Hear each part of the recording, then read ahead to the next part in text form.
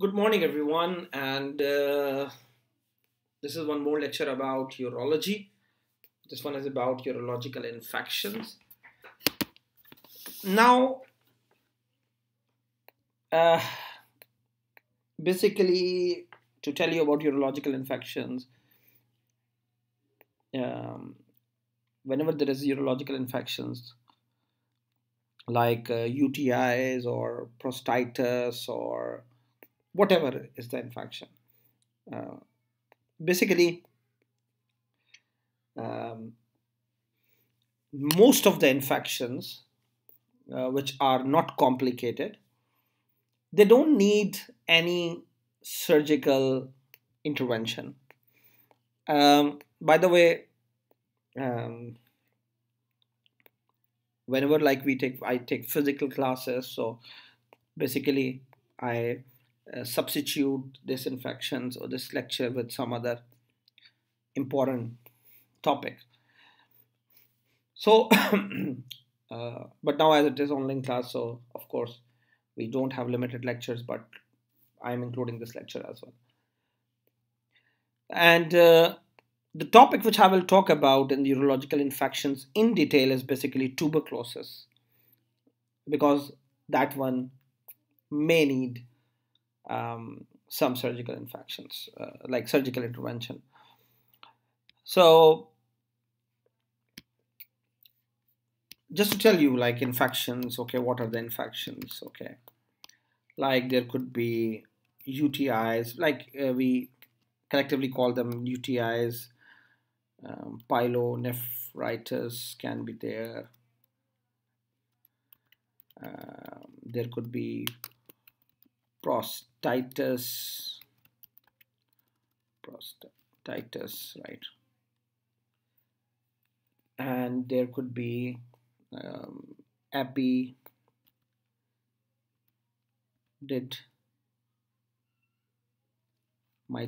right? I don't know about the spelling if it's correct or not, but let me check.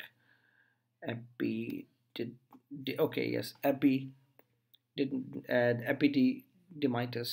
So and also like we can, I think like this one is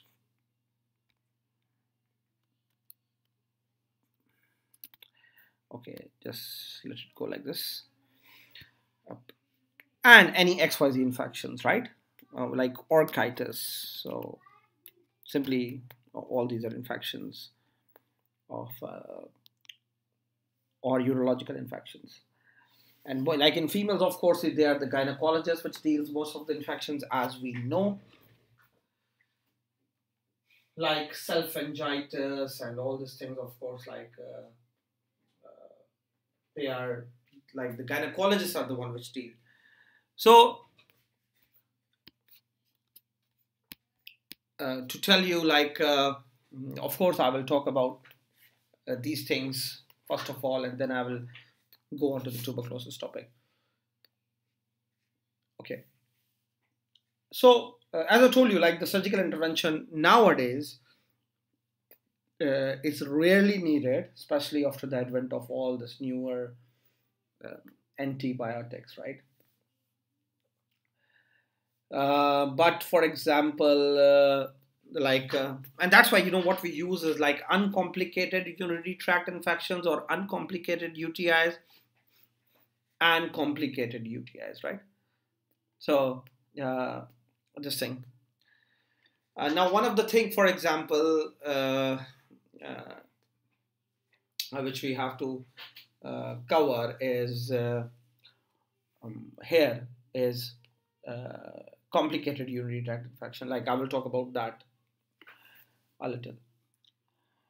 Okay, so what happens, by the way, whenever there is, for example, some complicated UTI, uh, like complicated UTIs, by the way, they occur when there is some underlying abnormalities, like some anatomical problem of the genitourinary system. So, of course, like in that case, if there is anatomic abnormality, so they correct it.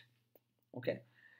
Uh, but so basically, the infection occurs as a result of that anatomical abnormality. So this thing. And for example, someone who have um, some other factors like obstructed kidney, ureter. For example, sometimes due to infections there is development of abscess, or if there is any foreign body, sometimes like due to infection there could be fistula formation. Then of course we go for surgery. So the approach will be same like in case of any complicated infection. Of course you are going to first take the cultures, you will have to initiate the antibiotics, you have to investigate um, the source of infection, maybe like in the same way you will take the history, you will do the physical examination, uh, and then you will go for the lab or radiological examinations like uh, ultrasound, CT scan, X-ray, sometimes what you can say voiding, like ureterogram. All these things can be done. Okay, so remember we cannot perform surgery in presence of infections. So the general approaches, again, history, examination, investigation, diagnosis of infection, diagnosing or checking the source of the infection, and then of course treatment of that infection.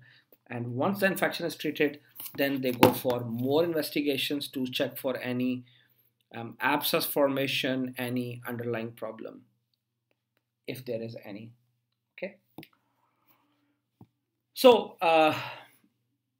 and of course whenever there is infection, how the patient present with fever, malaise, anorexia, chills, rigors, tenderness, uh, all these things are there. So okay, now the important thing that but whenever that, then whenever there is what you can say a obstruction in the urinary tract, or there is a infected obstruction, it is an emergency. Treat that as soon as possible. uh, so that's a very important thing. Okay, now the important thing here is what, that um, for example if there is an abscess, so you are going to drain that, uh, draining by whatever mean is possible. For example, if there is abscess in the kidney, drain that. If there is any abscess anywhere uh, along the genitourinary tract, we have to drain that. Drainage is very, very, very important thing. Okay, in that case, because if you will not drain, of course, the patient may have sepsis or septic shock. Uh, and for example, uh, sometime due to that abscess or sometime due to that thing, there could be obstruction in the urinary tract. And our next lecture is about obstruction anyways. The patient may develop hydronephrosis, like this. So for example, the stories goes like this way. Sometime, the patient present with infection, and what you found is a ureteric, or like a kidney stone, a renal stone, or for example a ureteric stone or a bladder stone. Any stone can be there. So this thing is important.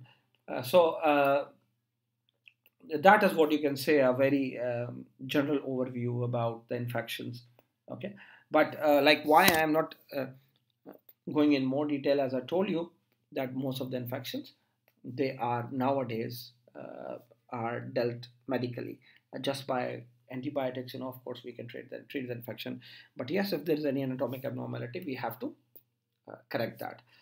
So that's about this thing. Now one of the thing which we can cover more is yes, one of the thing which I think you guys have covered, basically in the first semester we covered, is called as Fournier's gangrene, right?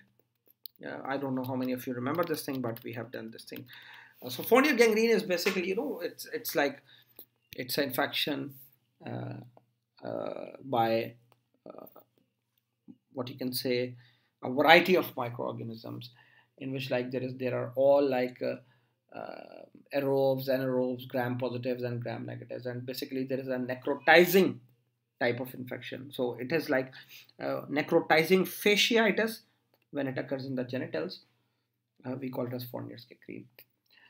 So what happened, basically the patient present with too much pain, tenderness, swelling, discoloration and necrosis, and sometimes there is crepitus also, and sometimes there is very bad smelling discharges also. So as I told you, it is polymicrobial. uh, Variety of organisms are there. So uh, now the management basically depends on how much the disease is progressed. For example, uh, what happened, like basically it's necrotizing fasciitis, so necrotic tissue must be removed anywhere in the body. Necrotic tissue must be removed. So of course in that case they have to perform surgery, and they have to perform what you can say, um, so they have to remove the pus, they have to remove that area. Okay, so that's important. Then you can say like uh, prostatitis, okay, prostatitis, sorry. Okay, prostatitis, for example, we know like there is prostatitis as well. There is acute prostatitis, there is chronic prostatitis. Again, the most common organism in prostatitis is E. coli. It can occur with other as well, for example, Staphylococcus aureus, Streptococcus, and Neisseria gonorrhea, or chlamydia, which are STDs as well. So again, like in this one, what happens is like the patient present with fever, chills, rigors, pain, things like this, right? And Now, what is the treatment of prostatitis? Again, the most commonly thing is given is basically antibiotics. Okay, but sometimes again prostatic abscess can develop. So of course, whenever there is abscess, the patient present with rectal pain and all these things. So of course you have to drain that. This is a general rule. Whenever there is any abscess, treat that. So again, surgery only comes in action whenever there is any abscess, whenever there is anything like this. The same thing with uh, all the other things, right? That if there is any abscess, no matter it is epididymitis or chitis, but whenever there is any abscess, we drain the abscess. Um, Same thing, uh, I told you about pyelonephritis. So pyelonephritis, which is more common in females, again it presents with fever, pain, rigor, like the same thing. But what happens that nowadays, we just give antibiotics to the patient, and antibiotics, they have what you can say, they have a very good action. But again, if there is an abscess, we drain that. Okay, so in that case, it is called as pyonephrosis. So pyonephrosis, right? So pyonephrosis means what? Pyo means pus, nephrosis means kidney. So um, like the patient can present with pyonephrosis. So in that case, of course, what to do? They can drain it. Okay. So of course, like they do open nephrostomy or nephrectomy, for example, if the kidney is destroyed, and they give antibiotics to the patient. So this thing. So now in this specific lecture, what we will discuss is tuberculosis. So as we know, tuberculosis, you have done in internal medicine, you have done in infectious diseases, you have done it a lot of time. We know it is Mycobacterium tuberculosis, and uh, 1/3 of the world population is infected by this thing, right? And what is the organism? It is Mycobacterium tuberculosis, and it's a very slow growing, what you can say, multiplying organism. It is acid fast bacilli. So now this one, basically most of the time it spreads by blood, hematogenous infection, and of course, like because the kidneys are far away from each other, so most of the time just one kidney is affected.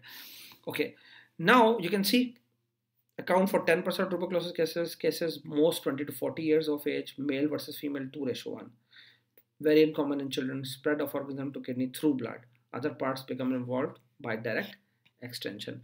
So now basically what happens is there is formation of granuloma. What type of granuloma? Caseating granuloma.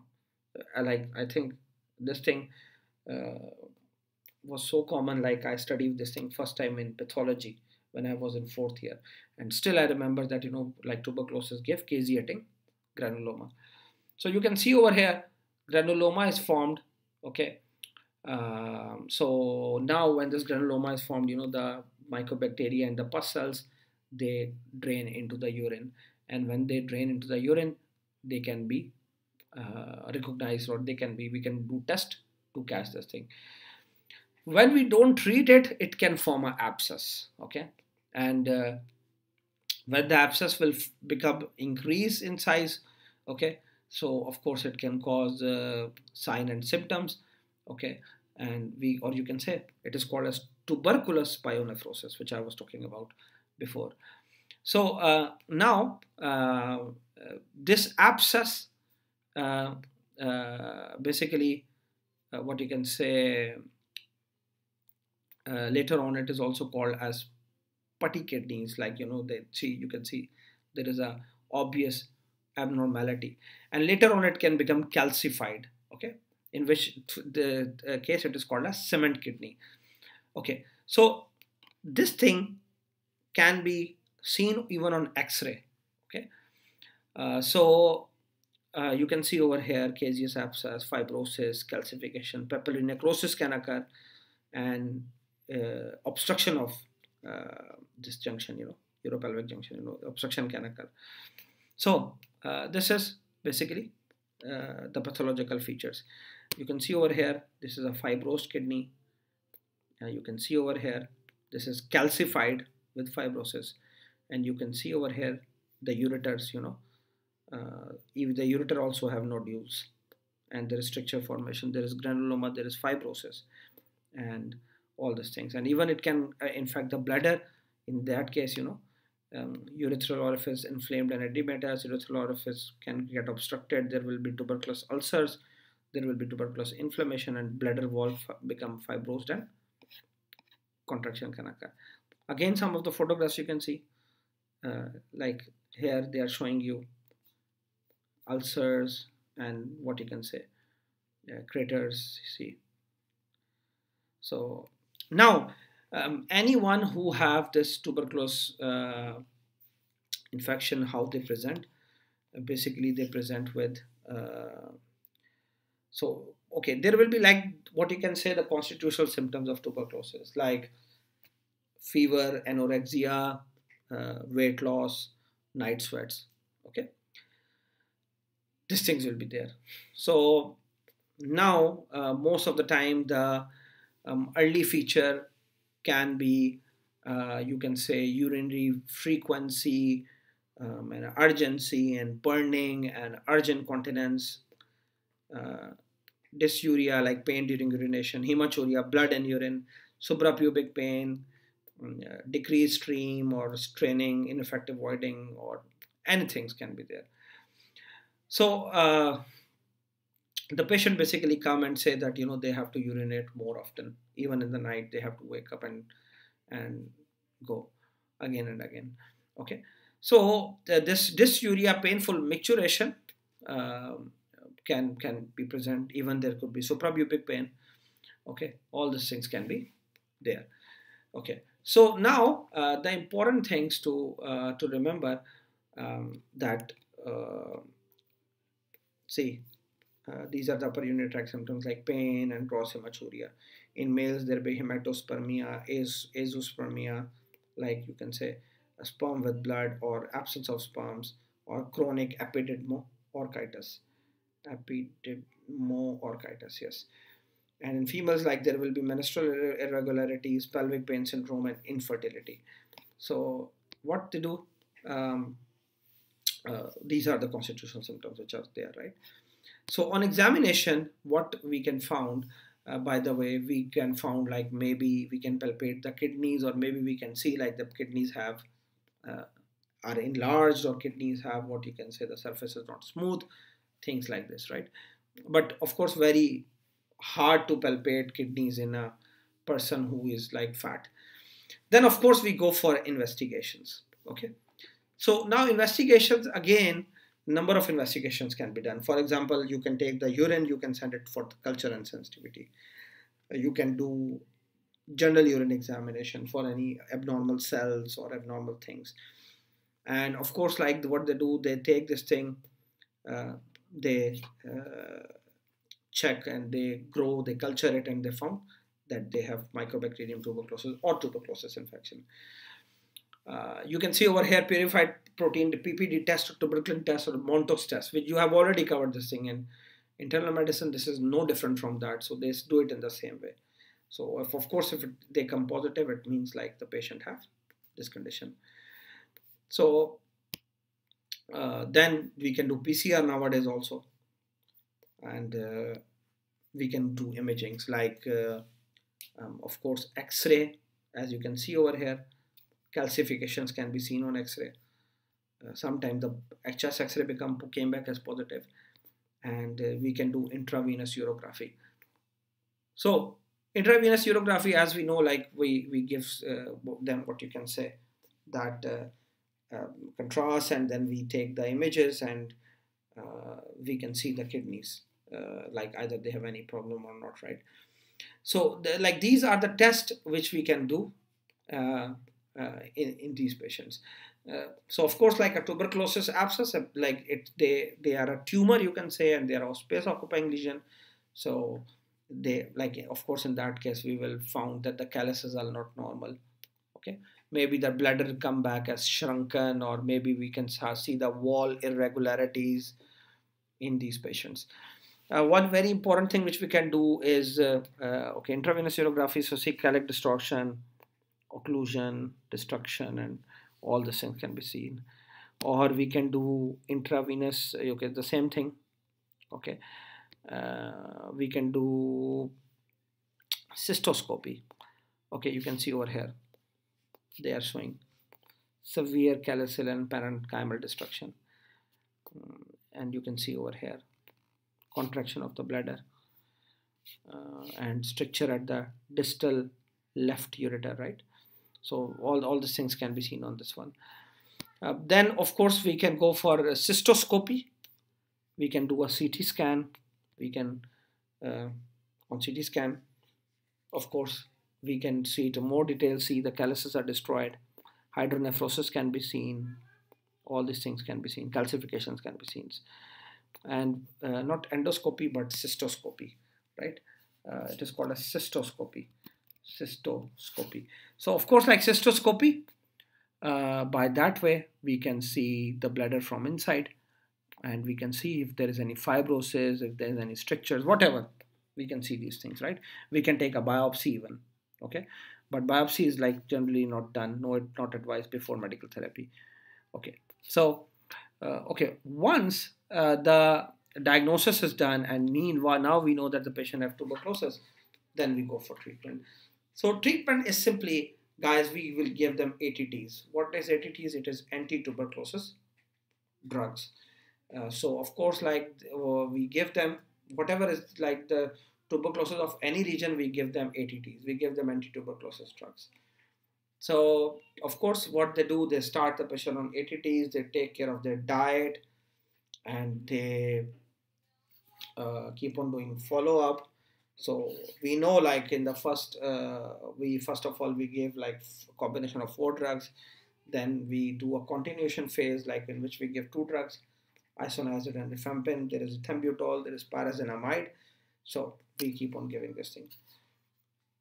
Again, the same tuberculosis topic, no different than what you have covered in internal medicine and infectious diseases. We give them isoniazid, rifampicin, and pyrazinamide and ethambutol. Okay, these are the side effects which are written over here. Again, this is the same thing. Okay, with dosages, how much we give, and the main side effects. So now you will be thinking, what is the role of surgery now?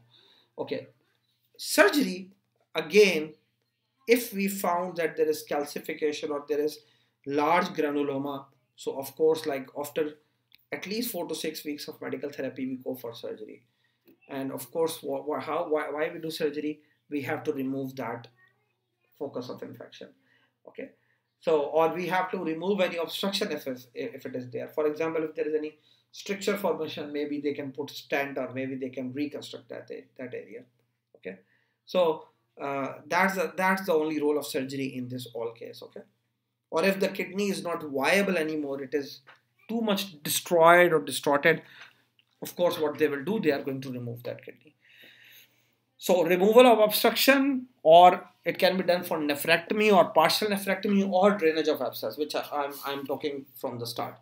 Okay, so see, these are the indications of nephrectomy when there is a non-functioning kidney with or without calcification, extensive disease involving the whole kidney with hypertension and uretropelvic junction obstruction, or there is coexisting renal carcinoma, or we can go for a reconstructive surgery for urethral strictures, augmentation cystoplasty, or to divert the urine to the other side, or to make a new bladder. So that's all guys about this one. Okay, very easy to understand, and because we know all the things before about tuberculosis and infection. So thank you so much for listening. I will see you in the next lecture.